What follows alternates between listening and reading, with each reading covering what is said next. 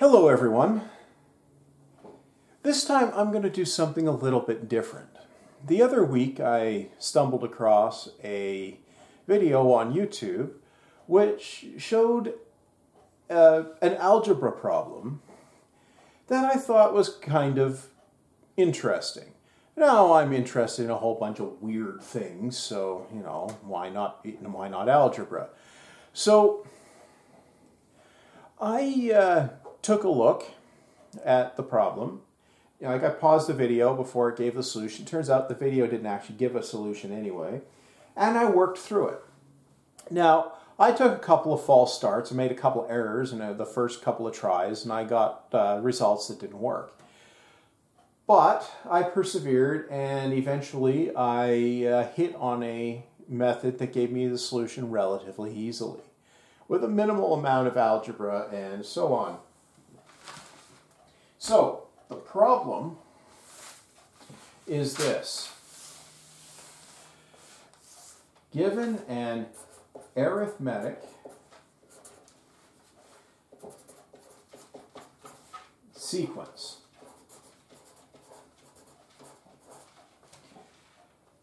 of x plus y,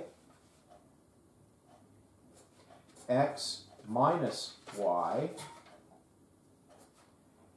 x times y, x divided by y, and so on,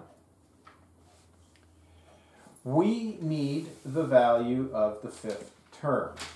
So we have what is the value of the fifth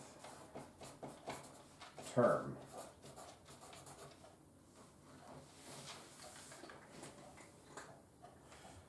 Okay, so that looks scary. But it turns out that it's not nearly so scary as it first appears. So, first of all, what do we know? Based on the fourth term, we know that y is not equal to 0.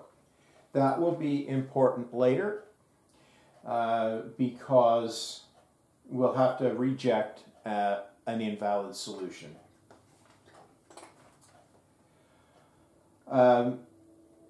We also know by the definition of an arithmetic sequence that the difference between the first two terms, the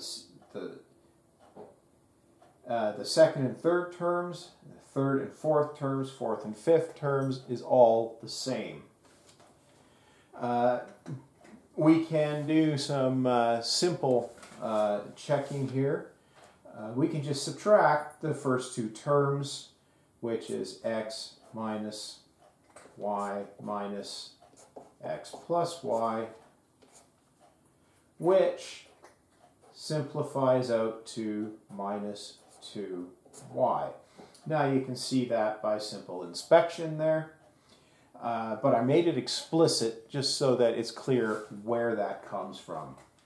So that means from x plus y to x minus y, the difference there, you're going up by minus 2y. From x minus y to xy, you're going up by minus 2y. So this looks like a descending sequence, where it goes down by minus 2y each step. Now, I'm going to call this C for common difference. I'm going to call the fifth term Z.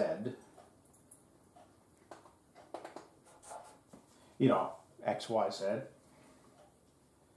So that's fifth term. And that's equal to the fourth term, x over y, minus 2y. Right? Good. We don't need that just yet, but we'll need that when we need to calculate the final value for z. What we need to do beforehand is we need to figure out what x and y are. Now, we could, there's a couple of ways we could proceed.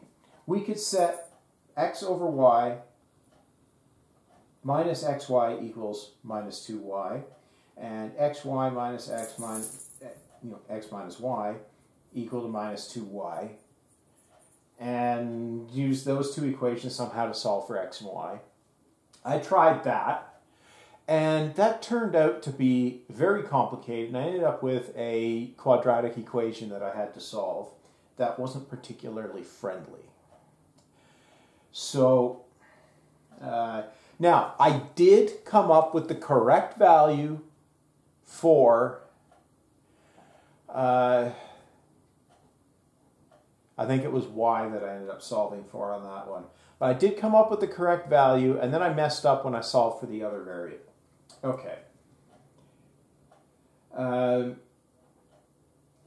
And that was a really long process, so I'm not going to go through that one here.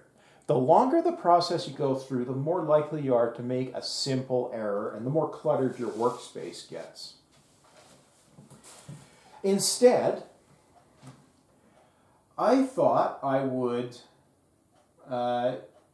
do something else. I can write xy and x divided by y in terms of the second term. So we know that xy equals x minus y minus 2y. That's c there, that minus 2y, which is actually x minus 3y. Likewise, x divided by y is this, x minus 3y minus 2y. So that means x over y equals x minus 5y. Right? Good. Now, I don't like this denominator here. That's just going to make things nasty. So I'm going to multiply that through by y. So that gives us x equals xy minus 5y squared. Okay, excellent.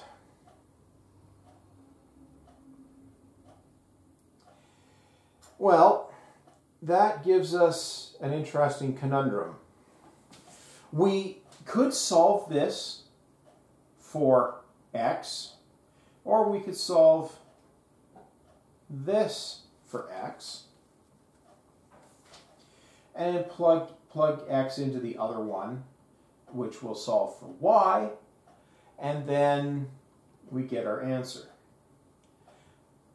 But it turns out there's a faster way to do it. But first of all, I'm going to show you what this looks like solved for x. So that gives us x minus xy equals minus 5y squared, which gives us, this becomes x minus 1 times y, right? No, it becomes x times 1 minus y. You see, you got to factor things the right way around. So this is x times 1 minus y, which means this becomes x equals minus 5y squared over 1 minus y. That's not exactly a friendly thing to deal with, but we could substitute this into, say, the other equation, xy equals x minus 3y and solve for y, but we'll end up with some pretty ugly stuff going on there. So we don't really want to be doing that. Oh yes, and this also has the implication that y is not equal to 1. Just in case you're wondering about that. So looking at that, I don't like working with this minus 5y squared term here. So I want to do something nicer. Now, so I'm observing these two equations, this one and this one up here. I see I have a single x in this one and a single x in this one. And I have an xy in this one and an xy in this one. And then I have exactly one other term with a y in it. Aha! We might be onto something here. What if we solve this one for xy? That means x, y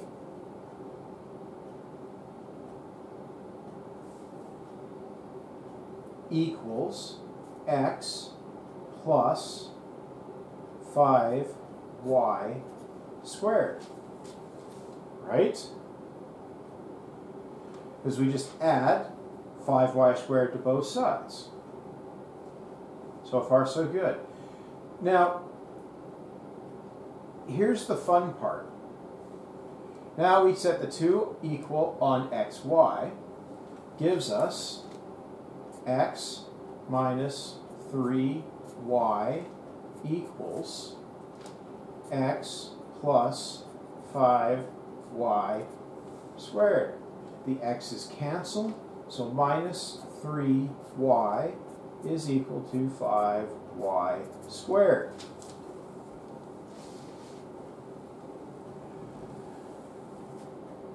Nice. Okay, we've got some y's here.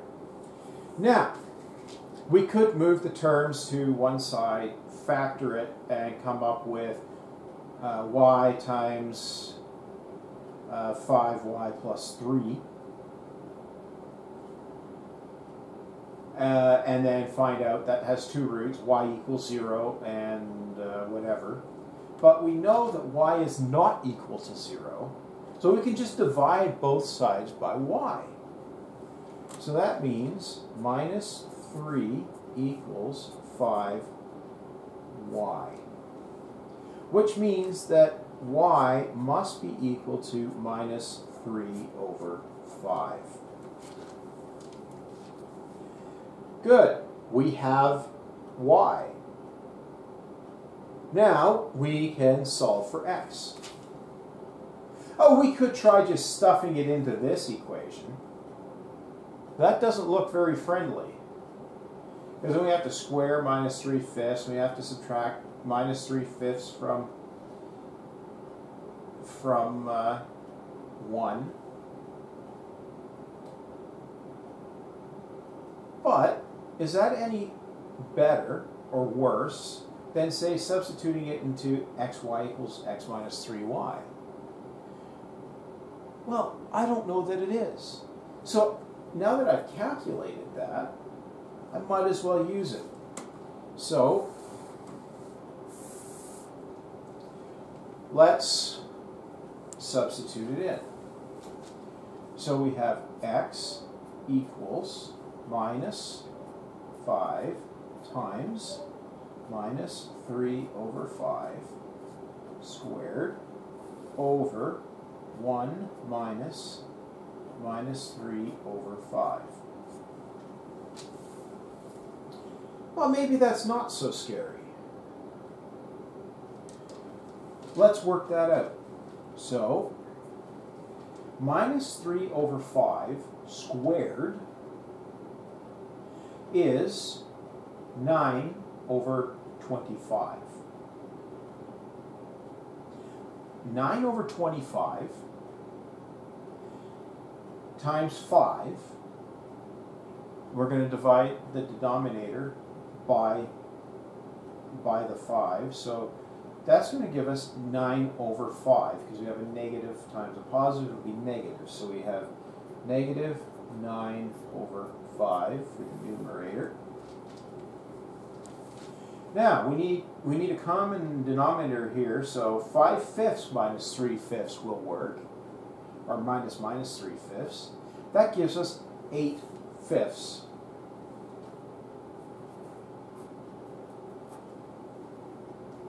Now, if we multiply by the reciprocal here, just to make it clear, we have minus 9 over 5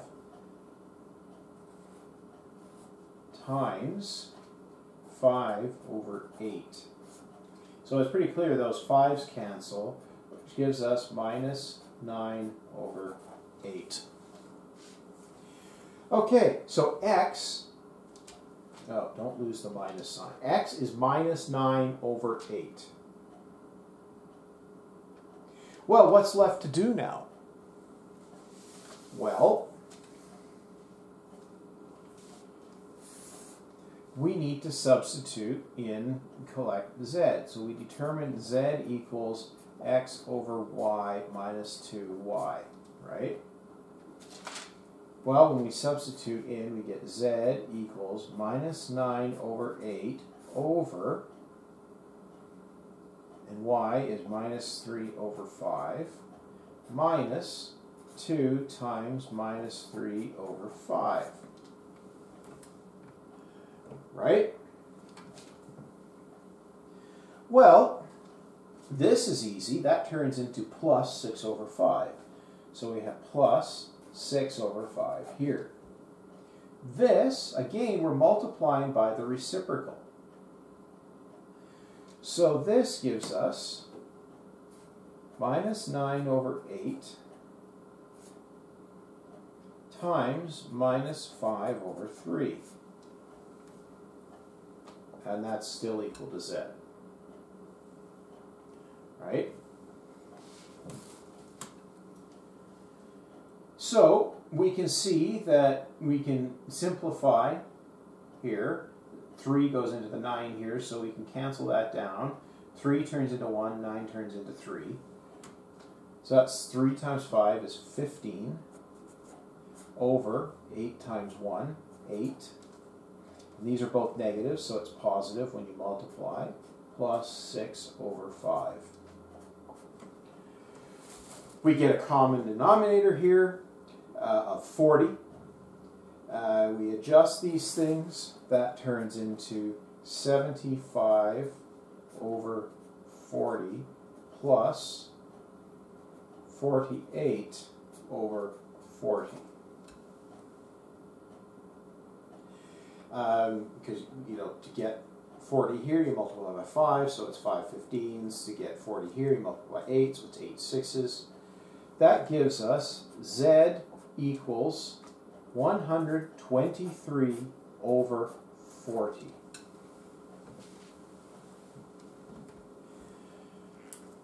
So that means the fifth term of that sequence is 123 over 40. We know x and y now, so we could calculate the other terms. I'm not going to, but it's a good exercise to verify that your answer makes sense. If you calculate the 4 existing terms there, you can easily identify that this does work.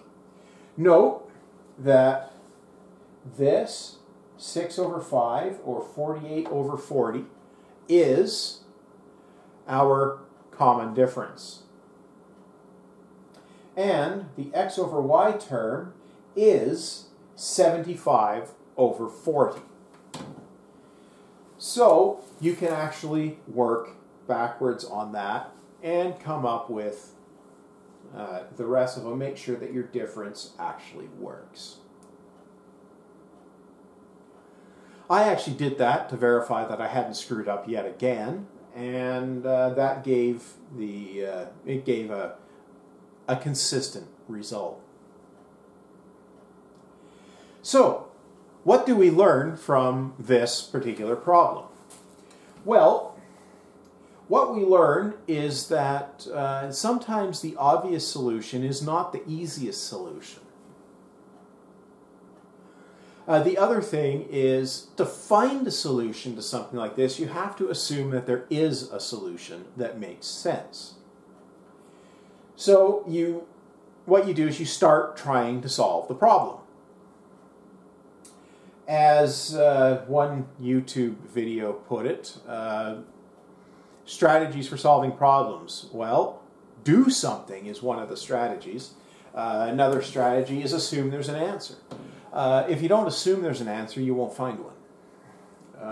So, if there isn't an answer, and you assume there is one, when you get through all of this, you'll get something that's inconsistent, that doesn't make sense. So, that will be your answer, that there isn't an answer in that case. In this case, we came up with a single unique answer, which is quite nice, actually. So this looked really scary on the surface, but knowing one thing, the definition of an arithmetic sequence, is all that's actually needed to solve this. Now, as an exercise for anyone who cares, try solving it by replacing x with this in one of these equations solved for y, and see what you end up with. You do end up with something that is solvable, and you can in fact get the answer that way. So if you ended up going down that path, going, oh hey, I know what x is. It's minus 5y squared over 1 less y. Okay. Well, you could get the answer that way. And you could get the answer also by just doing, say, x over y minus xy equals minus 2y, and solving an xy minus x minus, or plus y, I guess, equals minus 2y. If you did that, you could solve that for x or y and do the same thing. This, however, gives some nice tractable solutions. You'll notice that we didn't have result to scary quadratic formulas or anything like that, which is actually quite nice.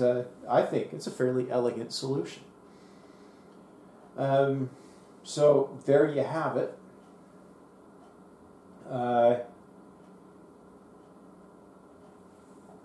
There's a math problem.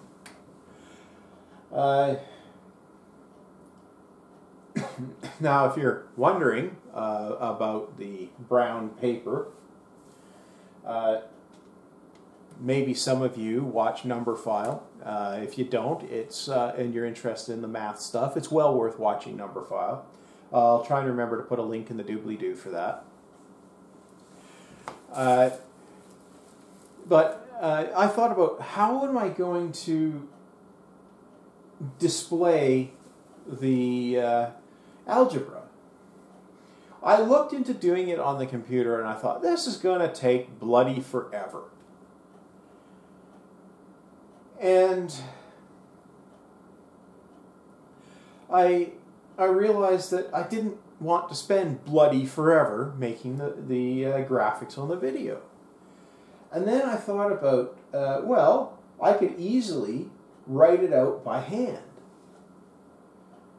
But what would I write it on? Aha! Numberphile uses brown paper. Okay.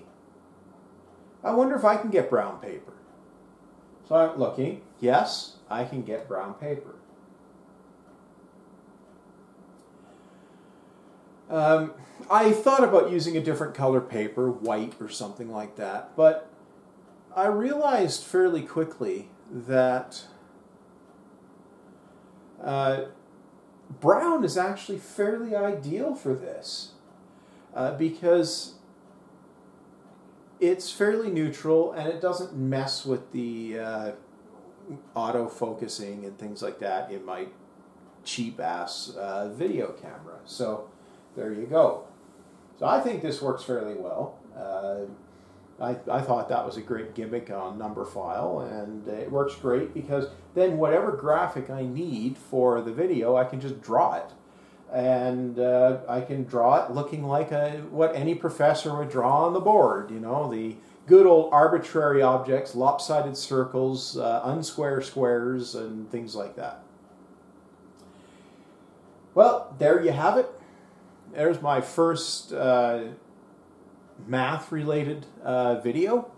I think I'll do more of these, just on the off chance that people find them interesting. If you have any ideas on something you'd like to see me take on, remember I'm not a mathematician, so I'm likely to make a hash of anything hugely complicated, but I can use the interwebs and look things up just like the next guy, so nothing says I can't try to make a video on something. And you know, if you have any ideas, send me a message. You know, put a comment on the video or what have you. Private message me, whatever. I'm always looking for topics for these things. So even if you have something that's not math related you want me to talk about, go for it. Well, that's all for this time. Thanks for watching.